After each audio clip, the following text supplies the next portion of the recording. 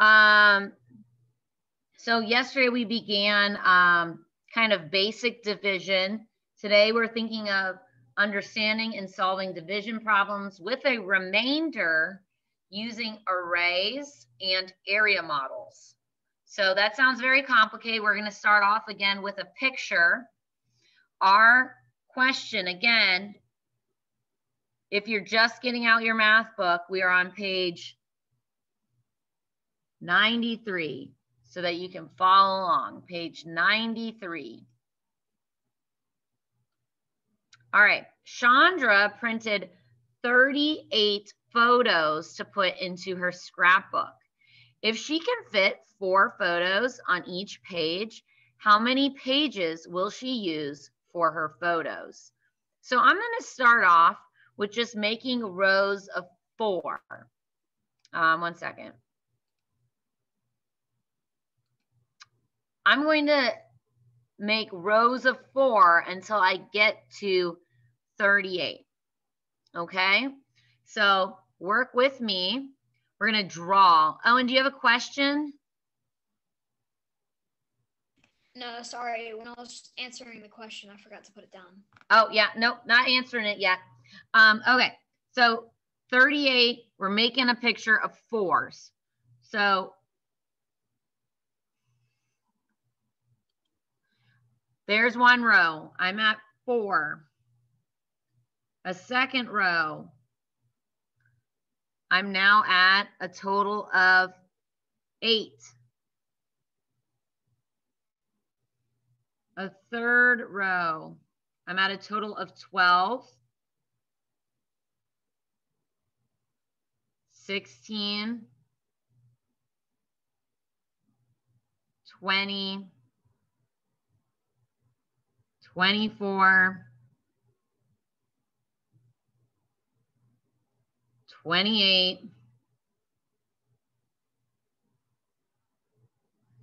32. And it looks like I can do another 4. I'm at 36. Can I make an entire row with 4 more in that row? I see Sophia shaking her head. No, I cannot make an entire row. I can only have 2 more, which will bring me to 38. So this is 38. If Shonda, we have 1, 2, 3, 4, 5, 6, 7, 8, 9 total rows where she has completely filled pages, but then she has 2 more pages. So she's still going to use, I mean, not 2 more pages, 1 more page with 2 photos on it. She's going to use 10 pages, but one of those pages only has 2 photos on it, okay? So Chandra uses 10 pages for her photos because she has 9 full pages and 1 half page. This goes back to our discussion from yesterday when we talked about the vans taking the kids to the beach. And we said, oh, well, it has to be 6 vans because it's in there equally. And there's 3 left over. Well, those 3 kids still have to get to the beach.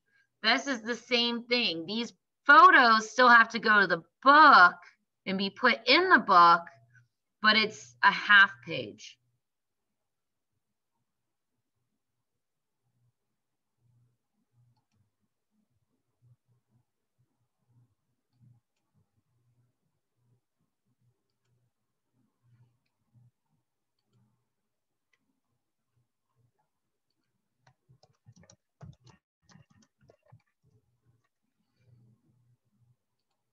right, give me a thumbs up if you're ready to move on to the next page.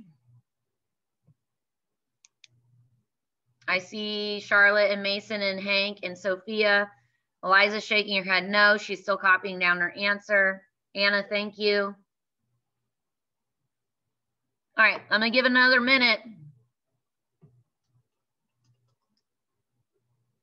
If you're all done, just get some stretches in, you know, be ready to go. Charlotte, real quick. Are we gonna do the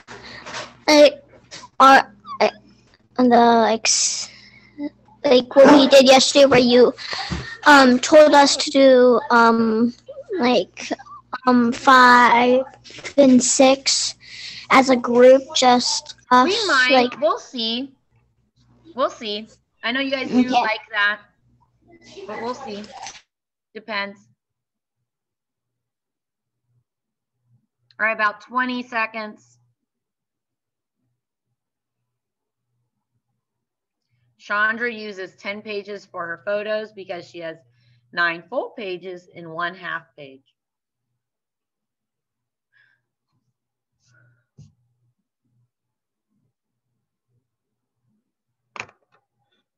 Awesome. All righty. Moving on to page 95.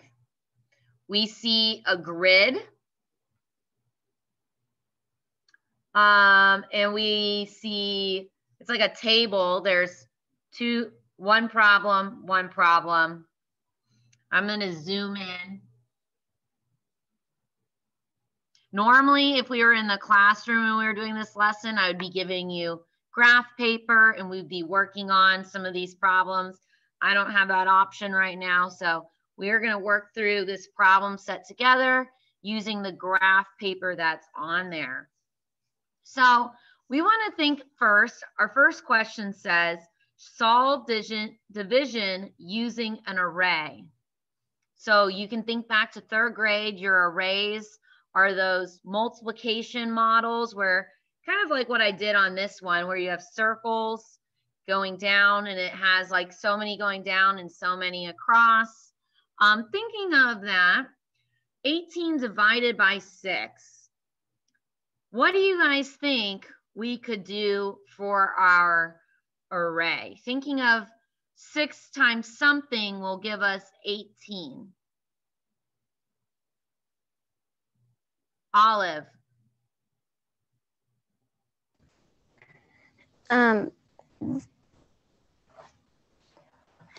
2. 2 would fit with 18 if my number was 9. So thinking of, yep. Have another answer? Sorry. No, you're fine. Owen, what do you think 3. The answer is? 3, yes. So I can do 3 going down, and then it's 6 across. So 1, 2, 3, 4, 5, 6. And I would fill in my array. And then this is where we're going to come up with some vocabulary that we're going to learn about division. Our first word being quotient. Say quotient to yourself. You're going to see it a lot. Quotient is the answer to a division problem. Just like a product is the answer to multiplication, sum is your answer to addition, and difference is your answer to subtraction.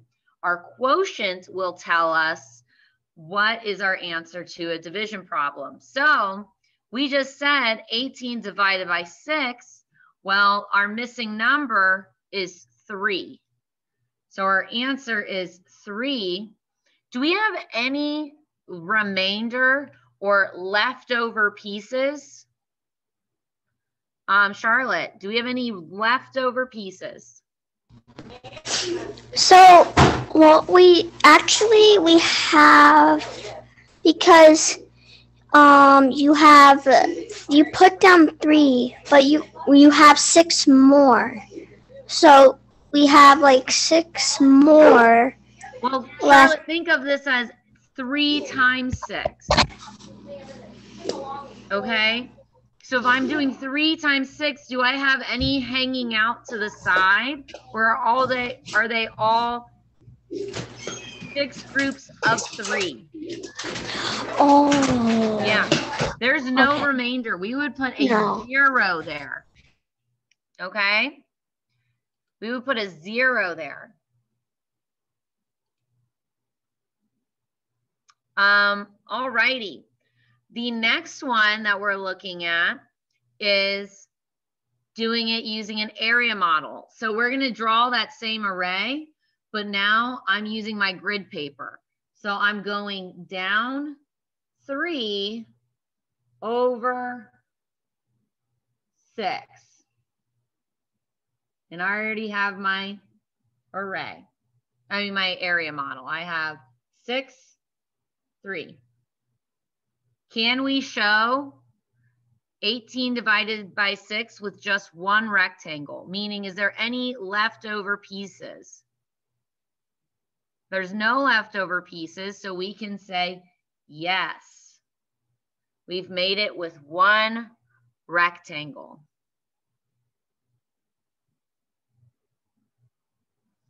Division, remember, is just what we call an inverse or the opposite of multiplication. So if we know our multiplication facts, we will get to know division very well.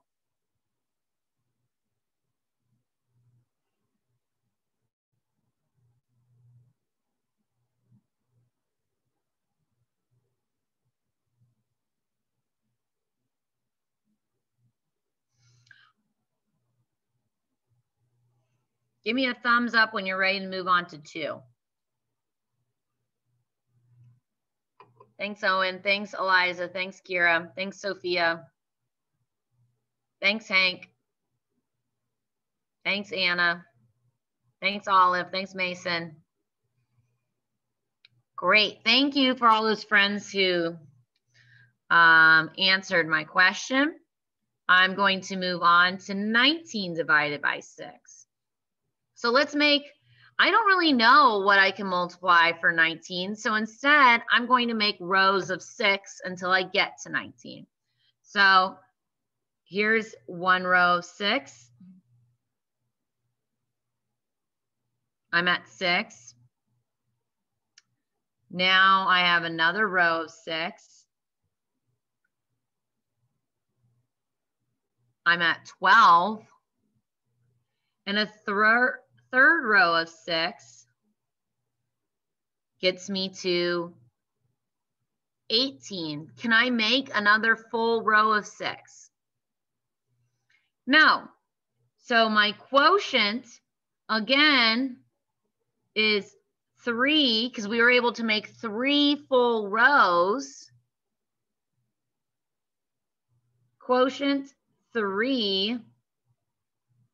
Remainder 1. There's 1 left over to get me to 19.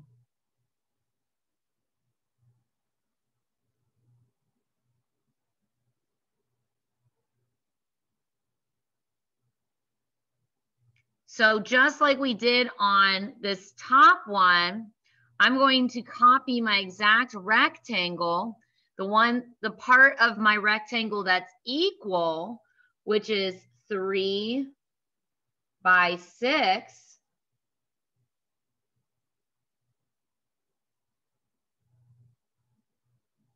And then I'm going to draw that one little remainder down at the bottom, connected to my top rectangle.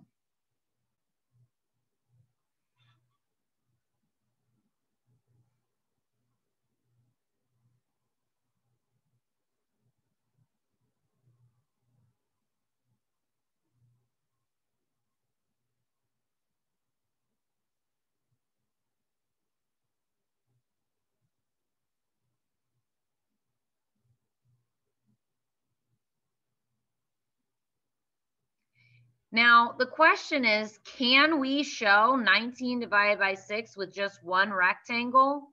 Or did we have to add any little thing? I see Olive saying, no, we cannot. So I would write no, because we have a remainder. No, I cannot.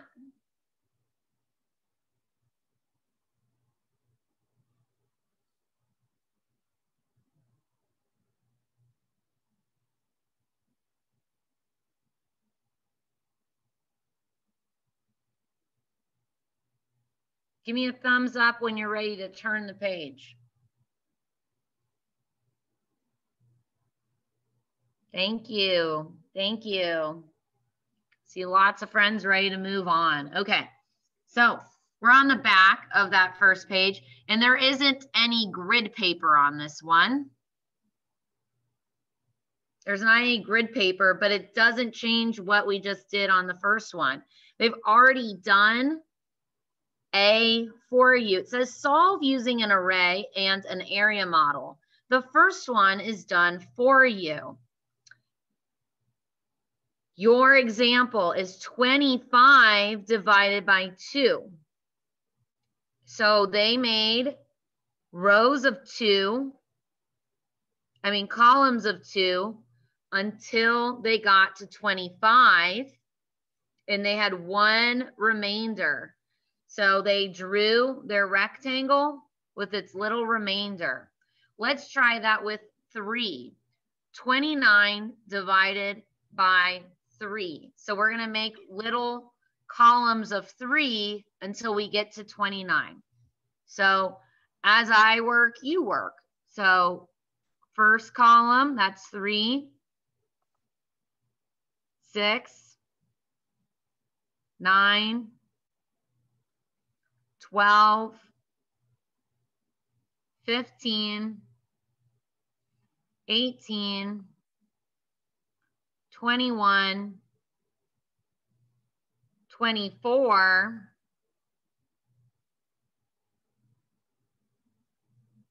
27, 29. So I didn't make an entire column on that last one. So how many full columns did I make? How many full columns did I make? Charlotte, how many full columns did I make? You made 8 columns. I did. That are all in 3. Yeah. So we can, so I don't have to write out quotient all the way. I'm kind of, I don't really want to. I write just Q. Q equals, that's quotient. Q equals 8. Remainder, that's R. How many do I have left over?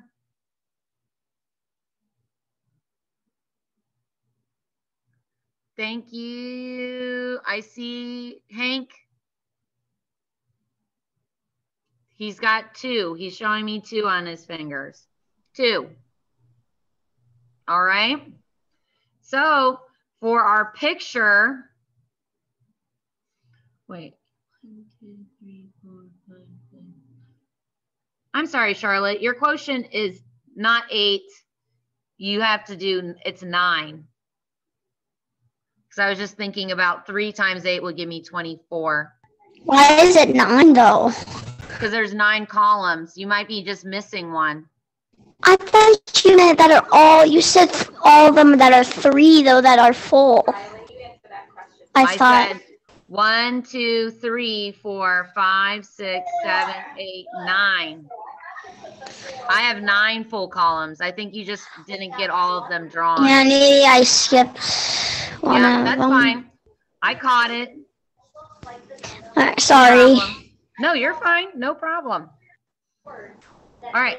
So we have, then our drawing is 3 down, 9 across, 3 down, 9 across, and then just a little 2 left over. And I can just kind of draw it like little squares. 1, 2.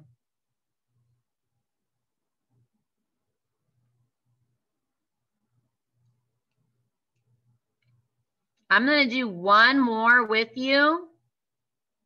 And then I'm going to break you into groups so that you can do 5 and 6 in a small group. So if I look at number 4, 4A is 22 divided by 5. I'm making columns of 5 until I get to 22. So here we go. 1, 2, 3, 4, 5. I'm at 10, 15, 20, and I can't make a full column. So my quotient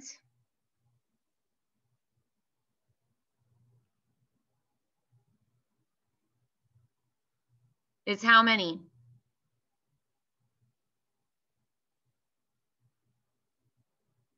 My quotient is how many? Olive?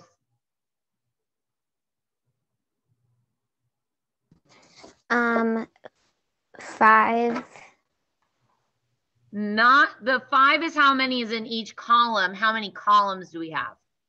Oh, sorry. 6. It should be less than that. If I do 1, 2, 3, 4, 5, 1, 2, 3, 4. How many do I have?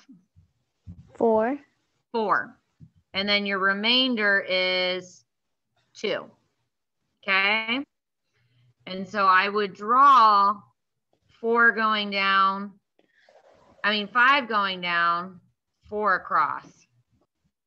5 by 4, and I have 1, 2 remaining.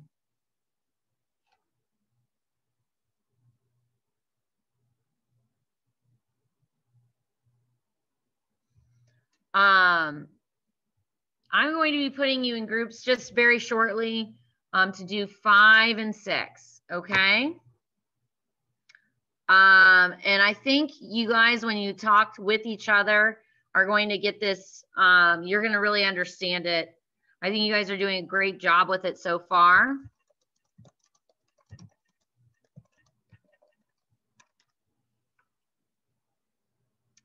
So I'm going to get these groups sorted out.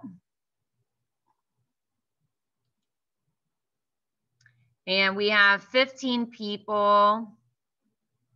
And in each group is going to be 5 students. One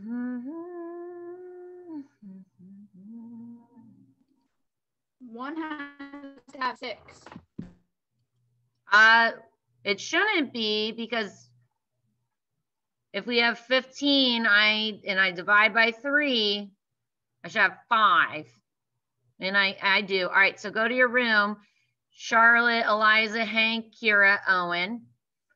Room 2, Lucas, Mason, Scotty, Sophia, Taya.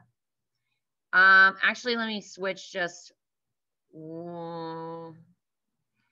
I'm going to switch a couple people. All right, let me start that over. Room 1, Charlotte, Eliza, Hank, Kira, Scotty. Room 2, Lucas, Mason, Owen, Sophia, Taya. Room 3, Anna, Dylan, James, Jackson, Olive. Okay?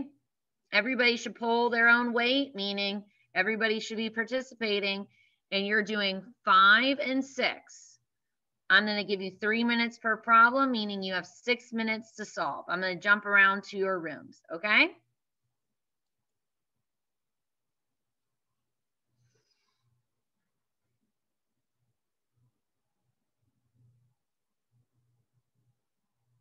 Taya and Jackson, join the rooms.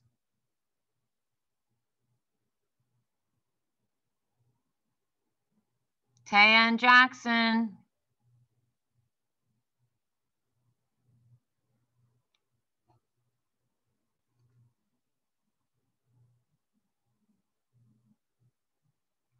Taya and Jackson. I'm going to put you in the waiting room until you answer.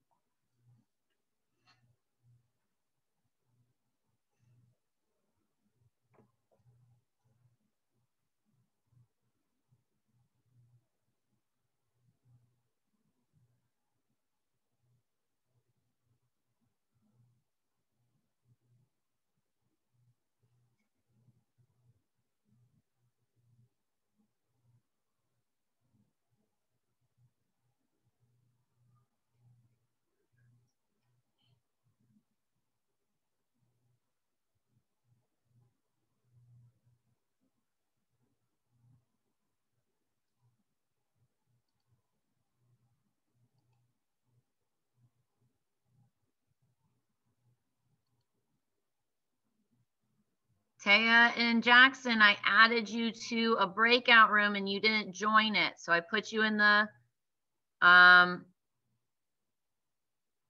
right, thank you. Taya, you're in room 2.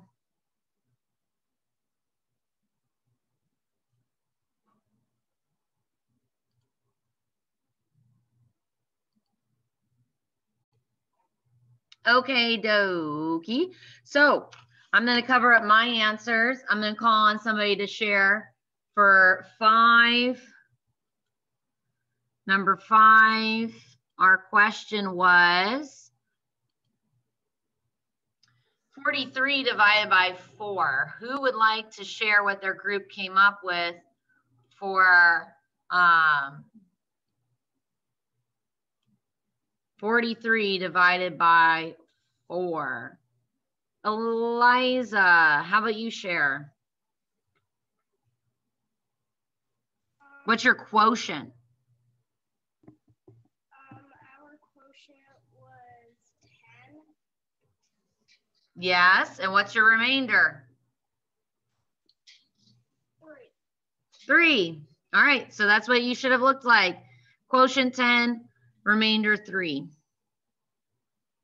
Great job. 59 divided by 7. What's your quotient? What's your remainder? Olive, what'd you guys come up with? My group came up with quotient 8, remainder 3. Correct. Quotient 8, remainder 3. How are we feeling about beginning multiplication? Excellent. You might feel a little still. It's okay. We're going to continue this. Tomorrow you'll do the exit ticket. Right now, what I would like for everybody to do is to sign on to Zearn. We're going to do 20 minutes. So from now until 2 o'clock, please don't ask to log off for Zearn.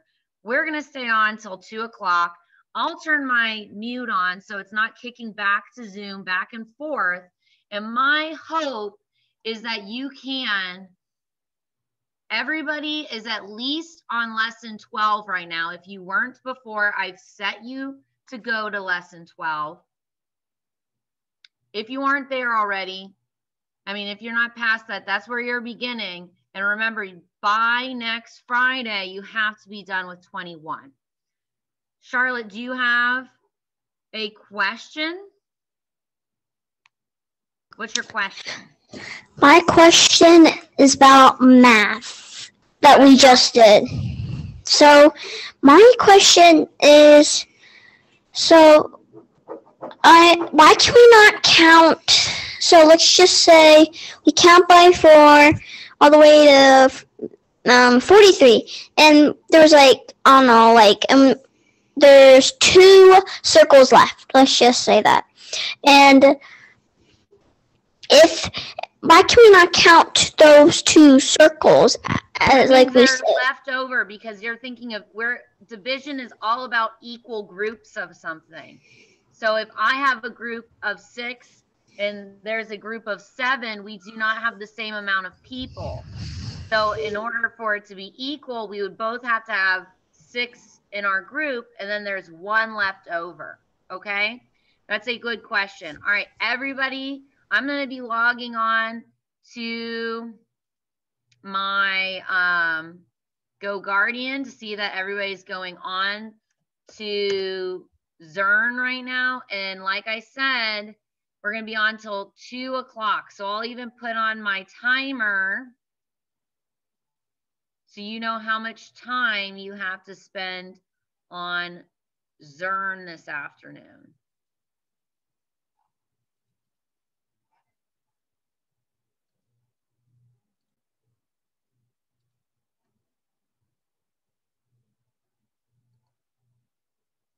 Just 20 minutes is all I'm asking for. And it'll go hand in hand with what your exit ticket is tomorrow.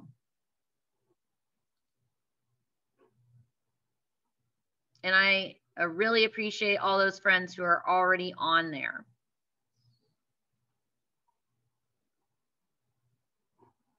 Thank you. It looks like everybody's there.